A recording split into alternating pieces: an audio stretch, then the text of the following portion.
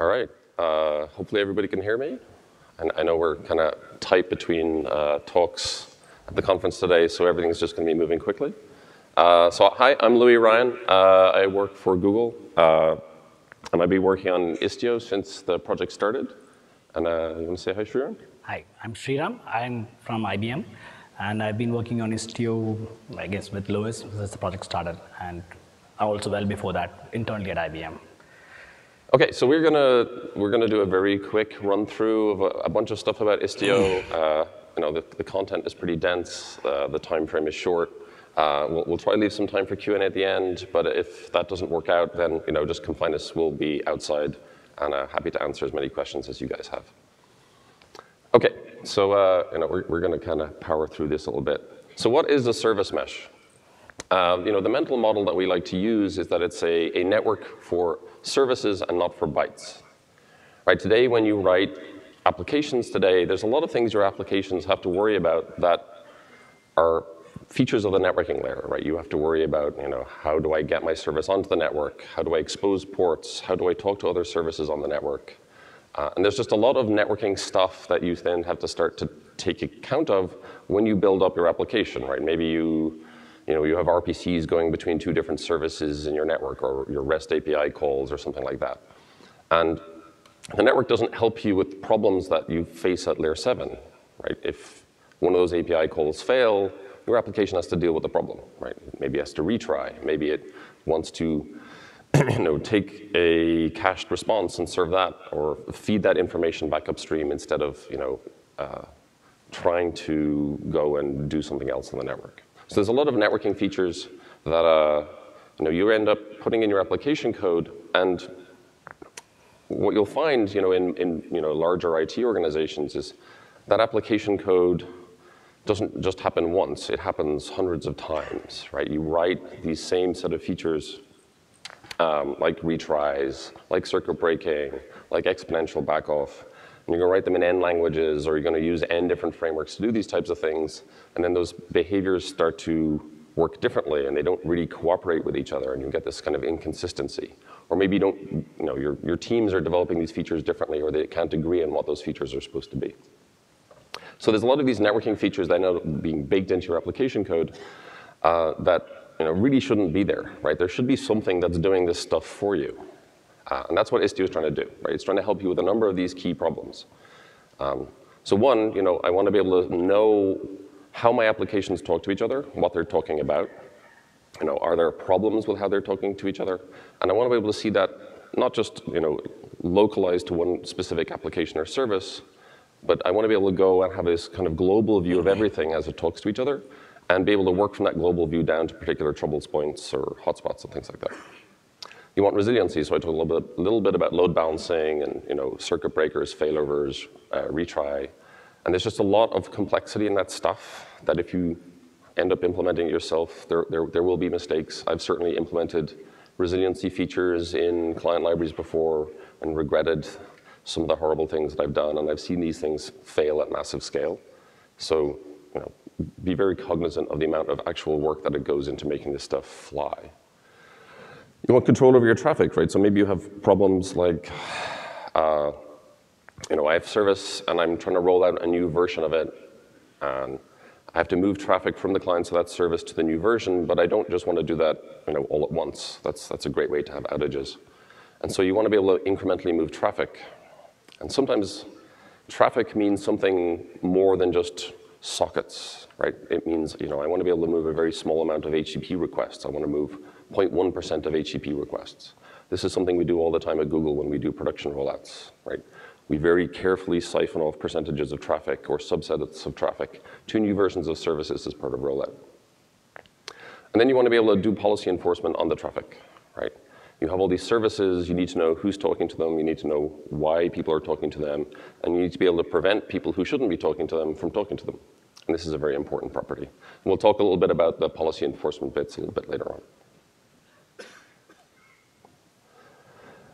The other thing, you want all this stuff for free, right? I mean, you guys, this is an open source conference, you guys like free stuff. I don't mean free in the sense that you don't pay any money for it. I mean free in the sense that it's not part of your total cost of ownership, right? It's not in your application code. You don't have to maintain it. Right? If you're writing 10 load balancing libraries in 10 different languages, that's actually costs an awful lot of engineering effort to do that right. And I know because I worked on the gRPC team for several years, and we did that. And it was a lot of effort. And I would say that we're still working on it.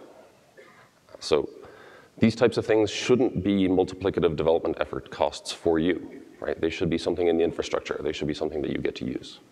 And you should care a lot more about that than the dollar price tag you attribute to buying a particular feature. OK, and last of all, you want to be able to do this without really having to change your application code. Right? Again, a total cost of ownership thing. The truth is, having worked on gRPC, one of the main pieces of feedback we got, gRPC does a lot of this stuff, is that that's great, but I have 40 applications that were written by contractor teams 2 years ago. Nobody knows how to change the code, and so I can't adopt it. Right? So we need a solution for the long tail of services, and by long tail, I mean almost everything, that allows them to get some of these behaviors out of the system without having to make massive development investments. Right? So that's really important. And it was that observation that kind of led me and the team to thinking about building something like Istio. And then I met Shriram and a bunch of his IBM colleagues at KubeCon last year, and we had we sat down over a couple of beers and started brainstorming some ideas, and that's how the project got born. And it was those last two things: the zero code change, the low cost, the low TCO for people who have large suites of applications and services. Those are the things that really motivated us to start the project. Okay, so we talked a little bit about a network for services and not for bytes. I'm actually going to hand over to Shriram at this point, and he's going to kind of go through some of the implementation detail of how Istio makes this magic happen. And then I'll come back in at the end and talk a little bit about security and policy and some of the roadmap stuff. Thanks, Lewis. So under the hood, what we do within, let's say you've deployed your applications on Kubernetes. And so the way we actually create a service mesh is through sidecars. I mean, it's not rocket science at the end of the day. So the idea here is that we implement all the functionalities that almost every language or every library/application needs, like your resiliencies, traffic management, tracing, metrics, policy enforcement, etc. And we put them inside a sidecar library that is well optimized and well engineered. And these sidecars are going to be present in each and every pod in your Kubernetes deployment. And these sidecars would take care of doing everything that you want, from MTLS communication, doing HTTP2 in the proper way, and taking care of all the gRPC quirks and so on and so forth. So we if you imagine that you take your entire Kubernetes deployment and you sprinkle sidecars around each and every pod, and you add a sidecar at the ingress, a sidecar or a proxy to be precise, at the ingress that will take care of traffic routing as it enters the mesh. Then you have this nice property where all of these sidecars together form a service mesh in some sense, a layer 7 service mesh, where you can have full control over how traffic transits from one application to the other, which versions it touches, what kind of timeouts and retry policies it has, the access control policies, the security mechanisms, and so on and so forth. But one of the things that we actually did, and it's a conscious decision that we did, was to have the sidecar act on both the inbound and the outbound traffic. The idea here being that when you actually have the sidecar on the outbound traffic, you get the standard set of features like timeouts, retries, tracing, fault injection, and so on. Whereas when you put the sidecar on the inbound path, you can actually impose policy control mechanisms, like who can access the service or rate limit mechanisms and so on. In addition to being able to do other features like terminating request traces, to compute the spans and the causality relationships. You can do fault injection, and you can do a whole bunch of other things as well. So with this as the foundational thing, if you were to simply look at this picture as it is, you will quickly find that this is a nightmare to manage an armada of sidecars in your mesh. And so naturally what flows out of this is a control plane. Once again, it's extremely hard rocket science, but it's a bad joke in a way. within our control plane, what we have is like a standard set of like 3 components that will manage the entire Istio mesh. The first one is the pilot, which is responsible for programming all of these sidecars, like whatever configuration they want in terms of like routing to different services, the load balancing configuration, timeouts, and the traffic routing configuration, and so on. Then we have the mixer component, which acts as a policy enforcement agent. And then we have the Istio security component, which will set up and manage TLS certificate, the Istio certificates across services, and it will take care of certificate rotation, provisioning, and identity management, and so on and so forth. And one of the other things that we actually focused on was, as Louis said earlier, we wanted to have 0 code change. So we transparently intercept all traffic that enters the mesh or enters a pod and pass it through the sidecar. And like if there are any transformations to be made or anything, policies to be imposed, that happens within sidecar, and then traffic enters the application. But you as an application writer will have absolutely no idea of the fact that the sidecar does exist. You do not have to be cognizant of the fact that you have to talk to a sidecar. It happens transparently under the hood. You can choose to talk to a sidecar directly if you want to, but for all intents and purposes, this is completely decoupled from your development processes.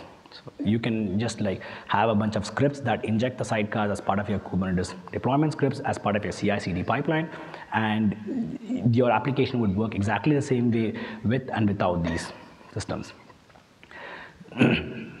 So, and one other thing that I want to note is that if you look at this picture, if you follow the blue arrows, it would look as though each and every request hits the Istio mixer component for the policy checks. So that is not really a scalable model, and that's not the message that we're trying to convey here. This isn't the logical data path.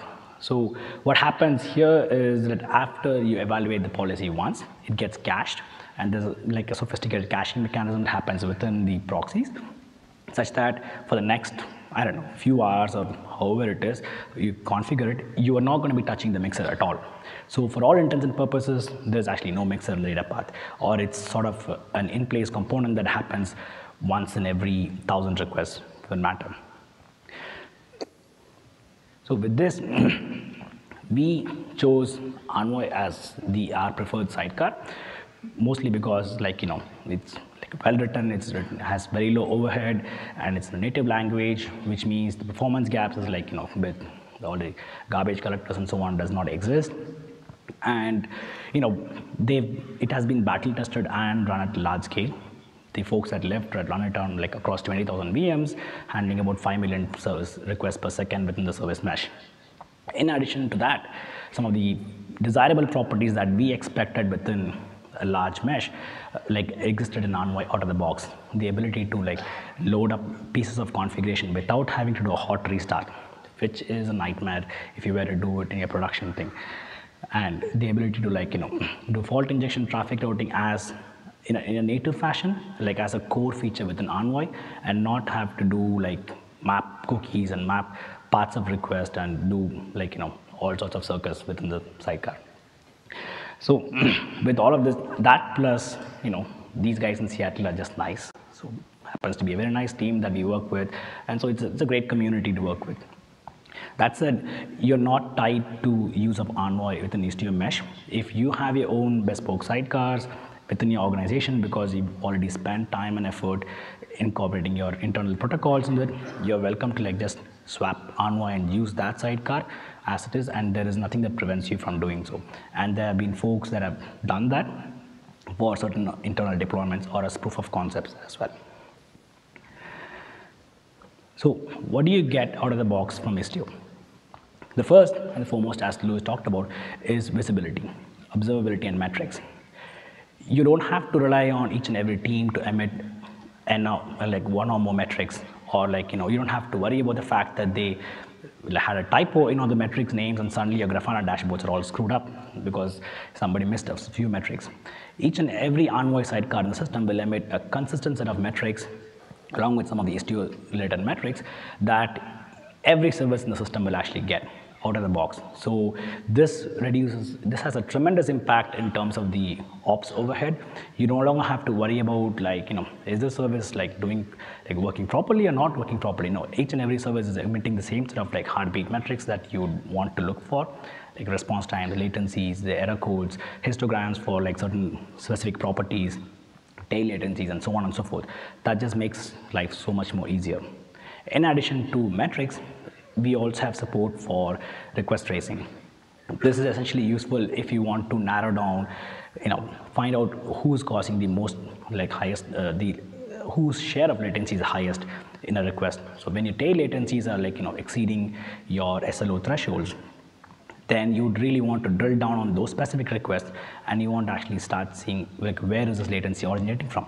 Is it from the network, or is it from the caller, or the receiver as it is?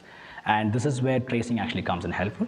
So Envoy has support for open tracing by default, which means you can actually use your favorite tracing provider, like Zipkin, Jaeger, Lightstep, and so on and so forth. We would configure tracing across the services, and as an application writer, the only responsibility you have is to propagate the trace headers as it enters your application, as it leaves your application. Everything else will be taken care of by Envoy Sidecar. In addition, you could also decide to vertically trace your application. Let's say you have a big Java application and you want to trace across different modules within the application. You can definitely do those, and you can emit the same sort of traces and the same sort of metrics that Istio emits to the mixer. And all of these metrics will flow to the mixer, and at the mixer, you can write adapters that would take these metrics and traces and send them to any internal metrics and monitoring system that you want, or you can just send them to any of the cloud provider systems. This, once again, has a big benefit because you're no longer required to add agents that are specific to each and every monitoring system. Since these metrics are all normalized and flow into the mixer as in a common format, you can write different plugins at the mixer to automatically swap different monitoring systems of your choice. The second feature that you actually get is traffic splitting, traffic steering, and so on. This is, as Louis mentioned, if you're going to be deploying multiple versions of a service, you don't want to have a different service for each and every version. You're probably going to be labeling the pods based on different versions, and you would want to be able to split traffic based on various parameters, various header parameters, or just version splits by 5%, 95%, and so on. And you can do this in a very nice way in Istio. So this is an example of a routing rule that you would write, and you don't have to do any sort of the deployment, the rolling deployments, or anything of that sort within Kubernetes.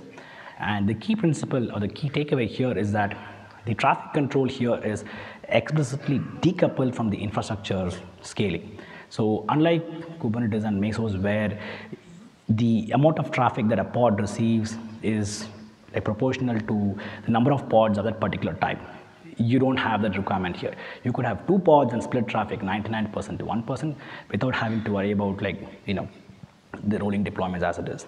The benefit of this model is that you can now apply autoscalers on each and every version, and you can dynamically scale these set of pods based on the actual load that they get. So in other words, not all of us receive 5 million requests per second at peak load day in, day out. So in other words, not all of us have a million pods running at the same time. We have 10 pods, 20 pods, 100 pods, and being able to do these kind of traffic splits is intensely helpful in such scenarios. And so the other thing that we kept being asked about commonly is, how do I expand the service mesh? I have my own service register system that I built with Zookeeper. My whole infrastructure is running on bare metal, or it's running on Cloud Foundry and Console and so on. We've spent some time and effort trying to add integrations with other platforms, excuse me, like Console with Nomad or Eureka as a first-class abstraction within Istio. So you can actually deploy Istio without Kubernetes on other platforms. If you're migrating to Kubernetes, it actually helps your whole system. And in addition, if you, let's say, you have your deployment with most of your deployment is in VMs, and you're slowly exploring Kubernetes, and you just wanted to shift traffic into this, then we've actually added support to integrate VMs outside Kubernetes into the Kubernetes system itself, such that you would see the entire thing as one single mesh without having to go through a whole bunch of hoops to get this whole integration going. And if you have your own service registries internally at in-house, it's very simple to be able to write a simple adapter within Pilot that will allow you to like map your service registry into our internal model, and that's it. Once you do that, everything else within Istio flows in. Yes. The traffic you are referring to is HTTP or Anything else, everything. can you write adapter that way? Yes, so the traffic, this is independent of what traffic management system it is. It's just for the service registries.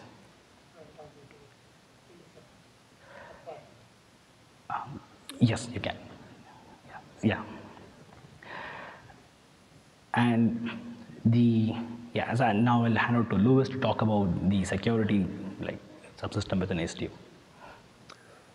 Okay, so when we talk a lot about security at Google. There's a lot of things you want to implement to make sure that your systems are secure, right?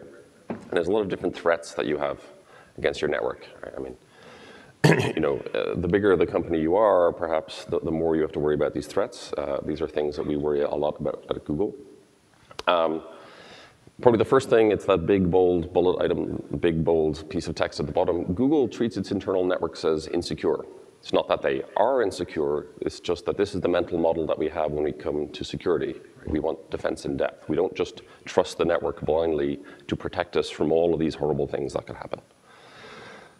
And so, if you don't trust the network, what you want to do to make sure that your services are secure, right? So you want to be able to strongly assert an identity and associate it with a workload, right? You want to know the provenance of that workload as it got scheduled onto your production system, right?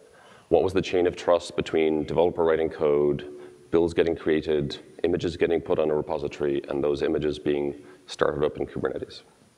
And how are all those identities tied together? And then when those services start talking to each other, how do they know who they are? Right? These are all the types of hard security problems that you want to address if you want to have these types of defense in depth postures. And there's a bunch of stuff that you guys probably want out of the system, and I certainly know that Google does, right? We want notions of workload mobility, and we want the workload mobility to work with security, right? Network perimeter security is working against workload mobility in some sense, right? It's if I want to make dynamic choices about where I put my workload, if I'm constrained by the network, right, or network security models from doing that, then I have some tension. I want to be able to do remote admin and deployment, right? If I have to be on the physical network to do administration of services, right, that's going to make your ops team not pretty responsive, right? Everybody, gets to go home for the evening, gets to work from the beach, hopefully. And so you can't always be on the network per se, right? So how do you get on the network? You also want a security model that works across vendors and third parties, right? And you want to be able to share your notions of identity with them so that your services can interoperate with their services. These are important things. And you'd like to be able to do this, again, for not very much cost, right? So you'd like this to work with your existing infrastructure, and that means working with your existing identity models, or in the case of Kubernetes, working the Kubernetes identity model, if that's what you're using for deployment. You want to rely on kind of commodity technologies to plug all this stuff together. So there's a kind of host of issues in this space that we want to solve, and Istio is trying to put together a system that helps you get a more flexible network model while also having a stronger notion of security. So how do we do this? So Istio uses mutual TLS, right, for service-to-service communication. And to do that, we have to provision an identity to the workload that's represented in an X509 certificate. And we do that using the SPIFFE specification, which is kind of a mouthful. But it's this emerging specification about how workloads should receive identities and represent those identities so they can communicate with each other in a secure way. And so we have the Istio Certificate Authority, which issues certificates to Kubernetes pods and rotates them. And the reason why we rotate them, and we rotate them quite quickly, is one of the potential attacks is those certificates could get stolen, or the workload could get compromised. And so if you rotate those certificates quickly, if one of your security responses is, I'm no longer going to issue certificates to that workload, then that will prevent that workload from being able to talk to other services on the network very quickly. right? And now you've limited the blast radius of your security exploit in time, right?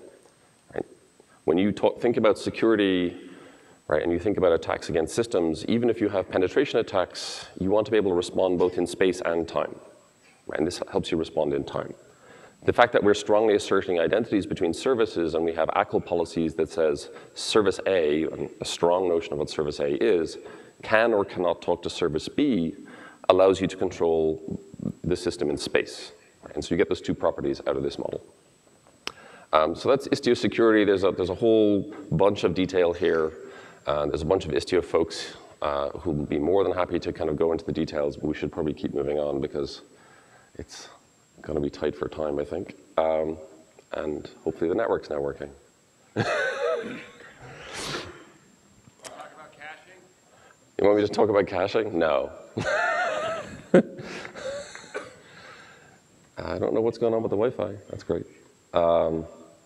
OK, so given that we have no slides, and yesterday we had some logistical issues too, that's kind of funny. So we have the Istio security model. And so, Shriram talked a little bit about the service mesh, and we talked about policy, right? And so, we want to be able to enforce ACLs or constraints on how services talk to each other, right? So, based on these strong notions of identity, when service A calls service B, the policy may not be as simple as do I give access or not, right? You might want to enforce a constraint on how many resources it consumes. You might want to use quotas. You might want simple rate limiting quotas where you say service A can't call service B more than 1,000 times a second. Or you might want something a bit more refined than that. Says, well, service A is allowed to call service B between the hours of 8 a.m. and 5 p.m. in Eastern Standard Time, and it can't use more than 1,000 calls a day, right?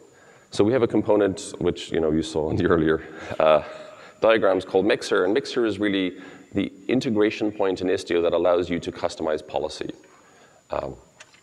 And so, we ship or will ship integrations with common policy engines out of the box, and we build in some of our own policy things too for you to use.